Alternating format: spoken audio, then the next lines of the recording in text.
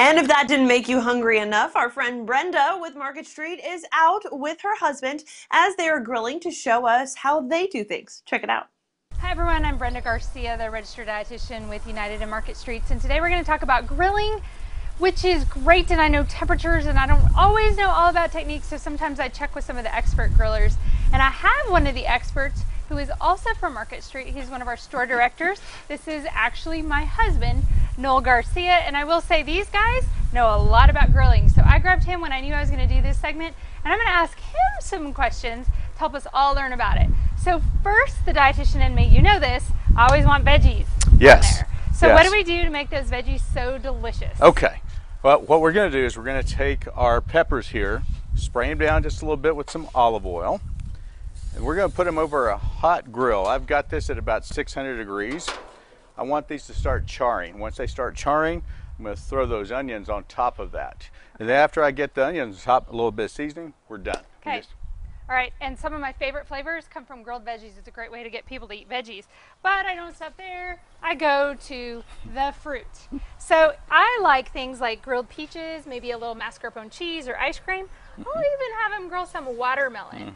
You lightly grill that. So what else are you looking for on there? So what I'm going to do with this, I'm not going to season this at all. I just want the sugars to come out. I want it caramelized.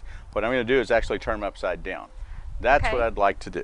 Do we need to oil them at all? No, I will not oil these at all. Okay, so just a little. Just a little bit there. I've already oiled the grill, so it's just going to stay. Okay. It won't stick at all. And hot grill is the key. Hot grill is the key. Okay, so now let's get to the part that probably all of you want to really talk about, and that is the proteins. So we're going to start, we've already got some chicken going and some burger patties and some shrimp. So let's start with the chicken. Okay. That's my favorite, but sometimes that one, you know, I sometimes I'm not allowed to always grill those because I kind of make cardboard out of them.